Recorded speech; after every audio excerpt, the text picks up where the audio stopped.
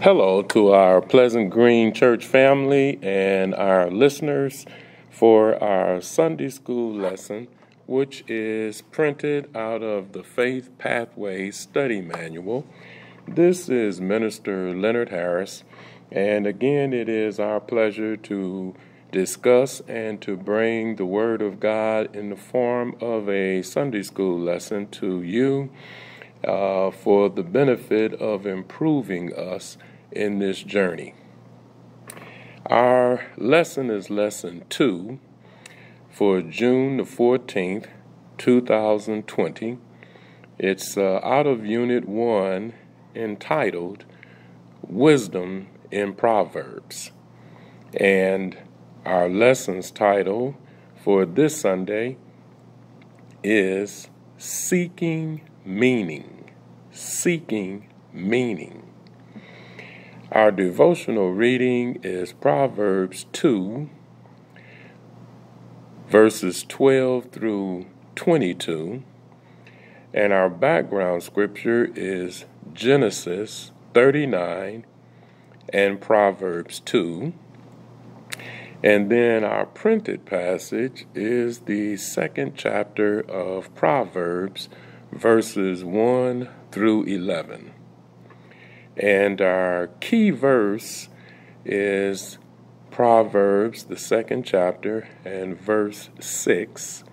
And it reads, "The Lord gives wisdom, out of his mouth comes knowledge and understanding." And our lesson's aims are, understand that the search for wisdom that comes from God is more important than striving for wealth or any other temporal gain. Yearn for the wisdom that comes from God more than you desire wealth or fame. Make a consistent effort to center your heart, will, and thoughts in the wisdom that comes from God. And this particular lesson has 3 different divisions or 3 different sections. And the first one is entitled, Will You Accept? Will you accept? And then our second one is God gives wisdom. And our final one is finally getting an understanding. Finally getting an understanding. And that is what our hope and our prayer is for this lesson, that we leave from this lesson with a further and more profound understanding of what God is saying through the words that were printed in the book of Proverbs, many refer to as the book of wise instruction. And so, as we look into our lesson, and the focus being, of course, again, that we are trying to gather the meaning for the lesson. And first and foremost, we have to put before all that the lesson's focus is upon the wisdom of God, and who in their right mind would not want portions and measures of the wisdom of God, especially in this day and time. It is appropriate and it is rewarding at any time, but it is more significant and more beneficial when we face times of challenge and times of uncertainty. And I liked one of the statements that was made in the biblical context, which says, after all, life experiences are one of humankind's best teachers. And that in itself is a mouthful, because life is the true teacher. Many times we hear certain profound or proverbial sayings in our youth, and they don't have as much significance while we are young, and we don't always gravitate to them. But as we grow older, the experiences in life begin to cause the words that we heard printed in text to actually take lively form, to actually come to life to us. And as we learn the lessons of life, we find that those sayings that were recited to us while we were young, that those sayings were true, that the words of wisdom that were spoken to us in our youth, that they actually were worth more than gold or silver or the riches of this world. And in our lesson, it also speaks to us about desiring the wisdom of God above wealth or fame or recognition, or above things considered to be precious. And so at the beginning of our lesson, our first subtitle says, "Will you accept?" Will you accept? And one of the things about wisdom is that wisdom is not some entity or some containment that can be stored or can be placed on a shelf or somehow capsulized in a picture frame, and you can purchase it and then you can hang it somewhere to be viewed. That's not the purpose or the function of wisdom. And so what we find in the beginning parts of our lesson are action words. It speaks to us about the acceptance of God's wisdom, but then it provides actions of how to be receptive, of how to receive the wisdom of God. And I'm going to lift these actions that are required by us to be the recipients of the wisdom of God. And in the first verse, it says, "My son, if thou would receive my words, and then hide my commandments, if you would incline your ear unto wisdom, and apply thine heart to understanding, if you would cry, plead, if you would submit yourself after knowledge, and then lift your voice for understanding, if you would seek after this knowledge, this wisdom, if you would seek after it with the same fervor, with the same intensity, as though you were going after silver or gold or hidden treasures, if you would put forth the same effort that you exemplify when you're trying to receive other things." Let me make a distinction here, because I don't want wisdom to be somehow contrasted or summarized as a thing. But if we would put forth the same diligence that we apply to seek things, and we would exemplify and put forth the same exertion towards trying to receive wisdom, and that's what Scripture is saying to us, then we would understand the reverence of the Lord.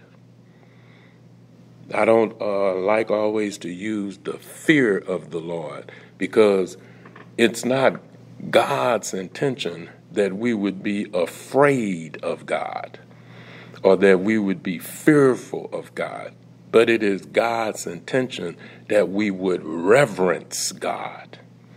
And then in doing these things, then we would find the knowledge of God, which in and above all else is the greatest blessing that could ever befall upon us. So I want to just lift some scriptures to tie us into will you accept, and recognize, first of all, are we willing to put forth the work? Are we willing to put forth the diligence, to put forth the effort to receive the wisdom of God? Because just to verbally say with our lips, Lord, I want your wisdom, and then sit and wait for it to come, means that we really were not earnestly or sincerely seeking the wisdom of God. So one of the first places that I wanted to lift in the study is that if we would go to the book of James, because James clearly explains to us how we go about in this mode of reception of God's word. Now, in the first chapter of James and the 22nd verse, it gives a great word for us to put into action. And it clearly states that, but be doers of the word and not hearers only, deceiving yourselves. So it clearly states plainly to us that if all we are hearers of the word and not doers, that we're not deceiving anyone else, we're not tricking or fooling anyone else, but we are deceiving ourselves. It says, for if anyone is a hearer of the word and not a doer, he is like a man observing his natural face in a mirror. And when he's looking at himself in the mirror, he observes himself and he goes away and immediately forgets what kind of man he was. He saw himself, but he immediately turns away from what he saw, as though there was no need for correction or improvement. It says, but he who looks into the perfect law of liberty and continues in it. Let's reaffirm that. But he who looks into the perfect law of liberty, into the perfect law of freedom, into the perfect law of deliverance, and continues in it, and is not a forgetful hearer, but a doer of the work, this one will be blessed in what he does. Not the one who is good at reciting what he hears, but not good at doing what he hears. Now, another passage to read to this is out of the first number of Psalms, and it is the concluding of the third verse. And it talks about that whatever he does will be blessed. Psalm number 1, the conclusion of verse 3. And it says, whatsoever he does will be blessed. Not what he says, not what he thinks, not what he dreams, not what he imagines, not what he eats, but it says, whatsoever he does will be blessed. But first, the preceding verses 1 down to 3, which requires action. Again, it's about what we do, not what we say, and not certainly just what we hear. Now, also in the book of James, because we're speaking of exception, or we're speaking of accepting, and the first part of our lesson says, will you accept? And then it tells us these things that we must do in order to accept the Word of God. And so in the first chapter of James, it also tells us this, because we're speaking about wisdom. And it says, if any of you lacks wisdom, let him ask of God, who gives to all liberally and without reproach, and it will be given to him. It will be given to anyone who asks freely and without question. But then it says, but let him ask in faith with no doubting. For he who doubts is like a wave of the sea driven and tossed by the wind. For let not that man suppose that he will receive anything from the Lord.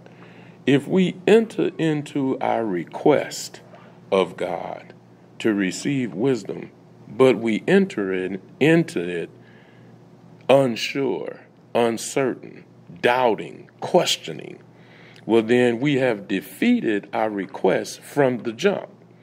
And so what it says then, if you enter along those pretenses, that you will not expect to receive anything from the Lord, because why? Well, verse 8 says, because he's a double-minded person. He's unstable in all his ways. So first we have to be sincere, and first we have to be certain that the one we're calling out to is able to grant us what we ask. Now, also we need to understand, why has God, in God's Spirit, provided and presented to us a inkling into the wisdom that God possesses? Why is it important to God that we would have insights into the precepts of God relative to wisdom?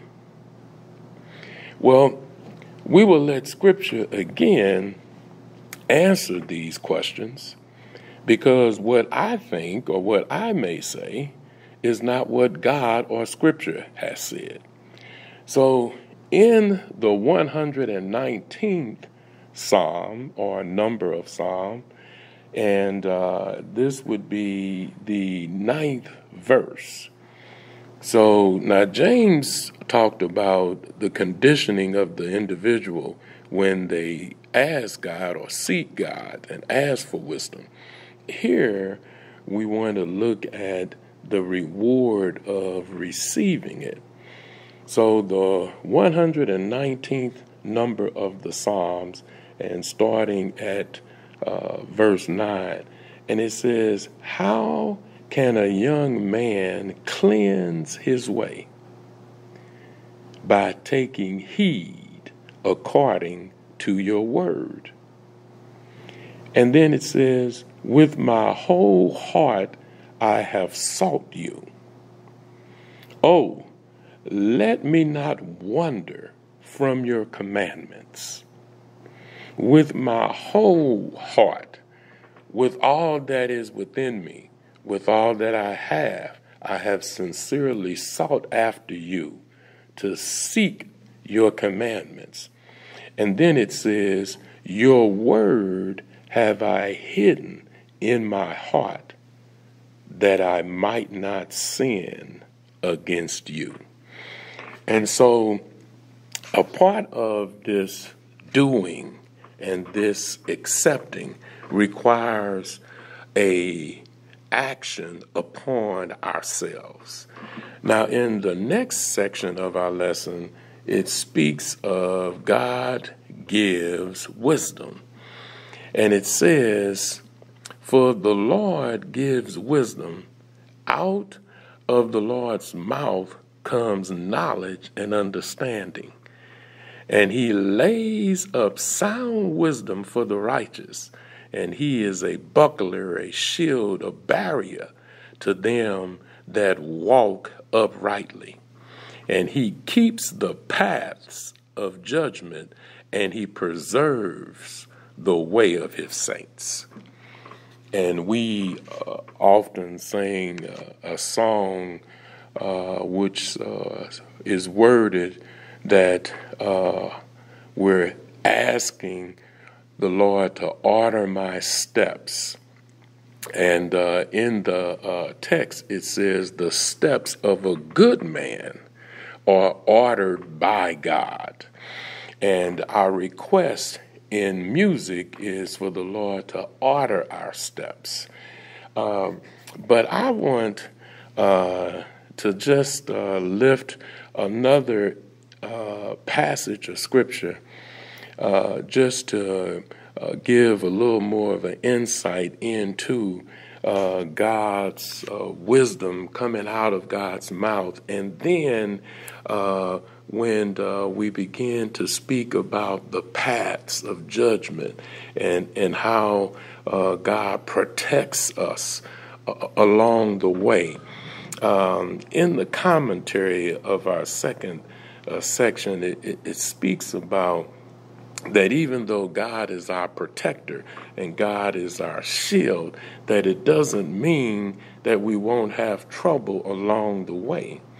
A lot of times that becomes a discouragement for some who begin this walk with the Lord, who begin this journey of living unto the submission of the will of God.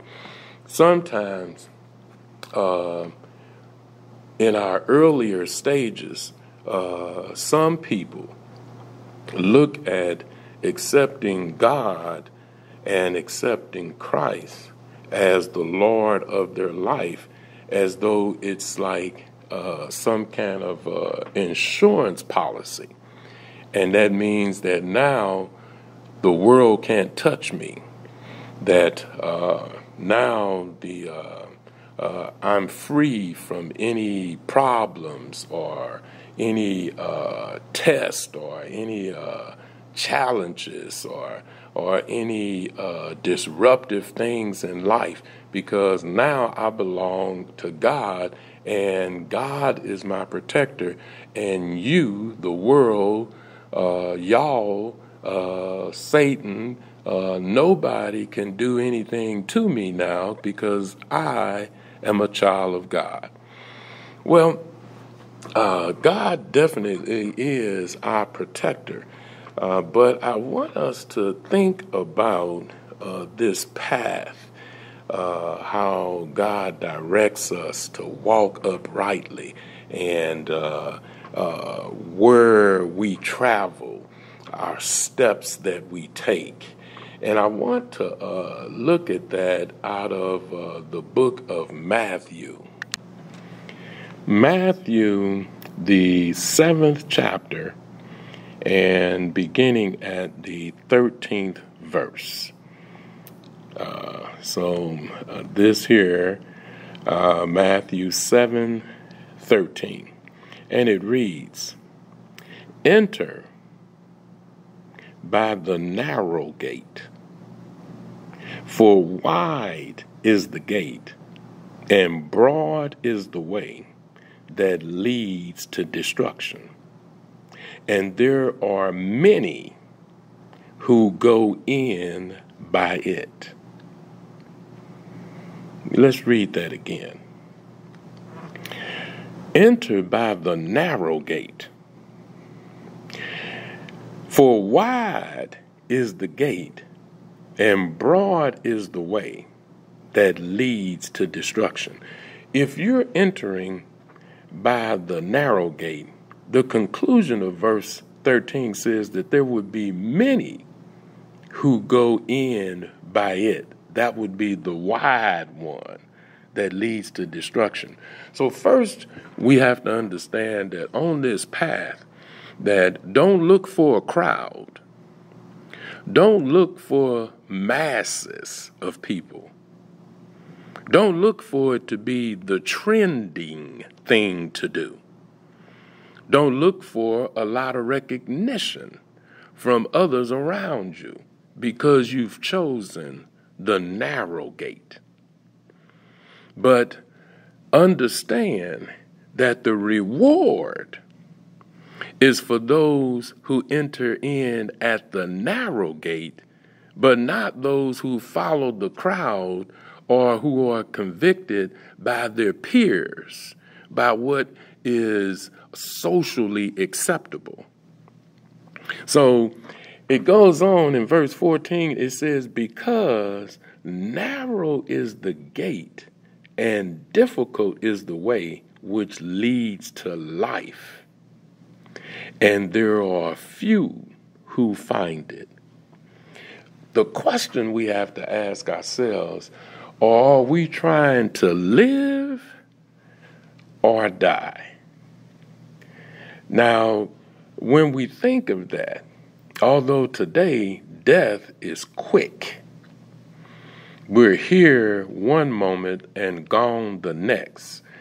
But when we look back to the book of Genesis and we read where God told Adam that if he ate of that tree that he would surely die, if he was disobedient that he would surely die, if he was not in submission to the will of God that he would surely die.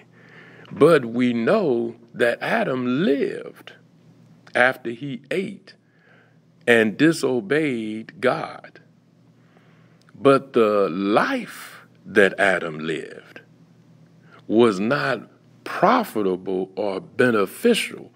Adam was spiritually dead, and therefore Adam reaped the things of his flesh, but not of the spirit. And so a lot of times we look at all of the people who went to the broad gate. We look at how many, look at the crowd, my goodness, look at all the people. Certainly all of them cannot be wrong. There must be something that they're doing that's right, because look at how many it is. But again, Scripture tells us to open our eyes and to realize that those that are going in at the narrow gate, because it requires discipline, which is why Christ made disciples. It requires discipline because it it is a challenge because it causes us to render ourselves to a divine and spiritual intervention, because it requires something of us that not a lot of people are willing to submit, to answer the requirement, and to discipline themselves. But those that do, it says, even though it's difficult, but those that come in at the narrow gate, it leads to life. And although there are few who find it, there are still others who find it. See, we have to recognize, don't look for the crowd, look for the few, and then be accounted as one of the few. Now in our concluding of our lesson, Getting Understanding, it says that you will understand what is right and just and fair in every good path. We just spoke about the path. For wisdom will enter your heart, and knowledge will be pleasant to your soul.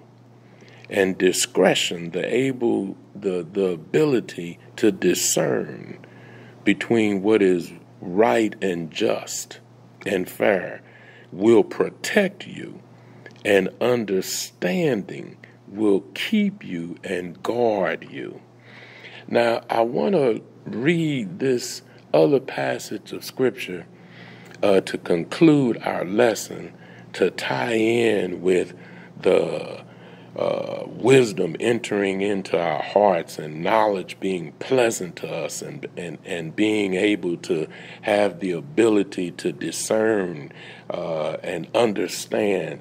And to close out our lesson, I want to read out of the number 1, or 1 Corinthians, the 3rd chapter, verses 16 through 23. And it reads, "Do you not know that you are the temple of God, and that the Spirit of God dwells in you? If anyone defiles the temple of God, God will destroy that person. For the temple of God is holy, which temple you are. Let no one deceive himself. If anyone among you seems to be wise in this age, let him become a fool, that he may become wise." There's a passage of Scripture in Corinthians which speaks of the wisdom of this world is foolishness to God. It says, well, I spoke pre-adventure of the reading of the Scripture, but it says, "For the wisdom of this world is foolishness with God. For it is written, He catches the wise in their own craftiness. And again, the Lord knows the thoughts of the wise, that they are futile. Therefore, let no one boast in men, for all things are yours, whether it's from Paul or Apollos or Cephas or the world or life or death or things present or things to come. All are yours, and you are Christ, and Christ is God's." So, again, we have to recognize where true wisdom comes from. And certainly, Scripture clearly identifies, and I'm glad that the text spoke of it in present terms. It says, if anyone among you seems to be wise in this age, in this time, to let them become unlearned so that they can become wise. Because this world's wisdom is foolishness to God. Towards the mid and the latter part of the 90s, there was a statement that was sent out relative to the new industries of America. And although during the industrial age, manufacturing was one of the largest industries in America, but towards the new millennium, America had produced these new upcoming industries that were going to replace the present production and manufacturing practices of the nation's day. And one of those was, well, the three were sales, service, and information. And it was referred to that we would enter into the information highway, where knowledge would be at the click of a mouse or at the press of a fingertip. And now, whatever your thought may be, there is some electronic gadget or electronic voice that provides the answer for you. But the question is where is the answer coming from? And so in our study, we must maintain the discipline that is provided to us through God's Spirit, that our ears will listen to the wisdom of God and not the foolishness of man.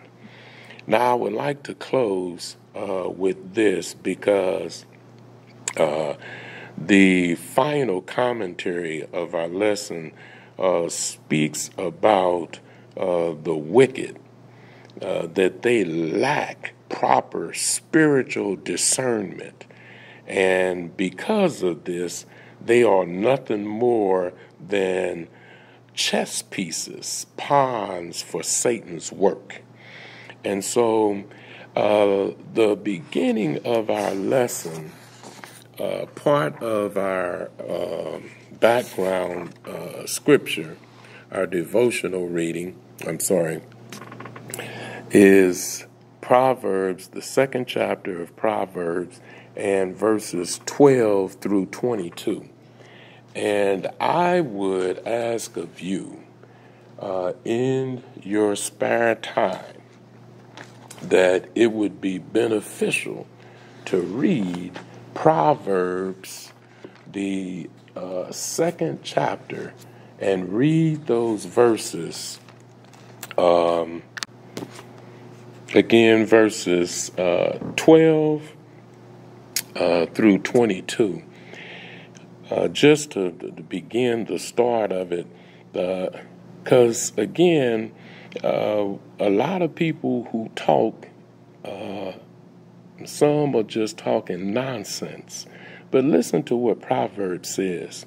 And it says, to deliver you from the way of evil, from the man who speaks perverse things, from those who leave the path of righteousness to walk in the ways of darkness, who rejoice in doing evil and delight in the perversity of the wicked. whose ways are crooked and who are devious in their paths, to deliver you from the immoral woman and from the seductress who flatters with her words, who forsakes the companion of her youth and forgets the covenant of her God. I want us to read the beginning verses of this and follow it through. Again, this is upon us that are continuing to study and indulge ourselves in the teachings and the wisdom and understanding of God through Scripture. And as always, it is our prayer that something was said in our lesson that would be beneficial, that would encourage us, that would also instruct and compel us by the teaching of God's Word to make us better servants, that we may continue in this walk and this journey with God. God bless you and God keep you is our prayer.